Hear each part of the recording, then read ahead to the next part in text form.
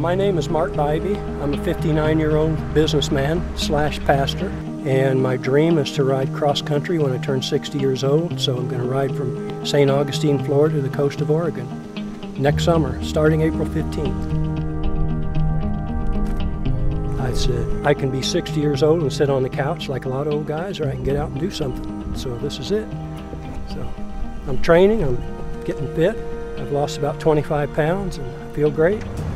Looking good there, Mike. All right, Mark, see you later.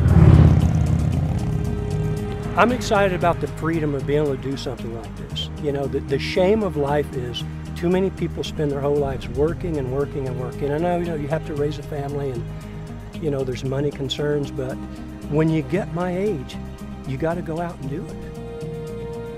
I'm going to be 60. I'm riding across the country.